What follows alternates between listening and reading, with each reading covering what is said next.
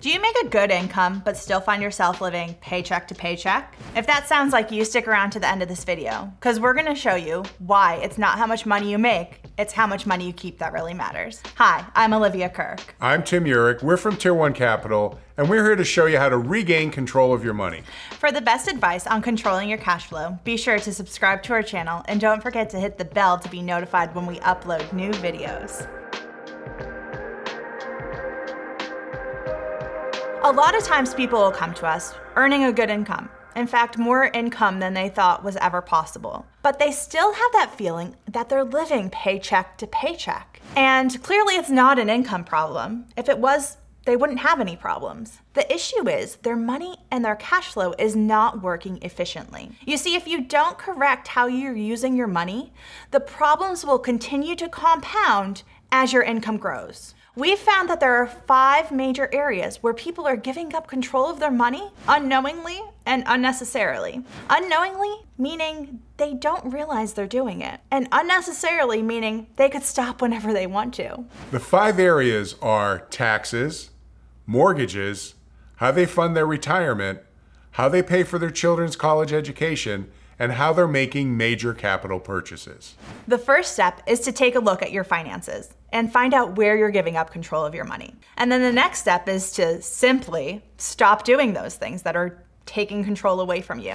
And the air quotes are on simply because these are things that you've been doing all your life, that conventional wisdom or your family or your mentors may be suggesting you do to get ahead financially. But what's happening is you're giving up control of your monthly cash flow to other institutions. And when you're doing that, it's impossible for you to move ahead financially. Step 3 is to save your money in a place that you own and control, so that only you, your family, or your business could access that money. And step 4 is where the magic happens. It's where you borrow from yourself and pay interest back to yourself or that account that you own and control. And when you do that, you are now in control of the borrowing process. Money never leaves your control, and you are what we refer to as cash fluent. Think of the impact it would have if you had complete liquidity use and control and controlled the finance function in your life, where you're building cash flow for yourself, using it to achieve your financial goals, and then rebuilding it so you could repeat the process. And what's not stated in there is the fact that now you've liberated yourself from the banks and finance companies. Clearly, it's not your income that's holding you back. If that were the case, all of your problems would have been solved 3 raises ago. It's how you're using your money. If you're finally ready to regain control of your money and start saving for your financial goals, be sure to visit our website at tier1capital.com.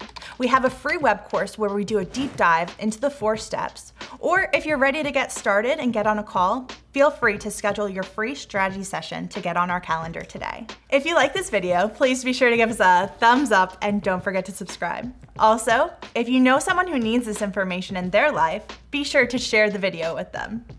Thanks so much for watching our video. And remember, it's not how much money you make, It's how much money you keep that really matters.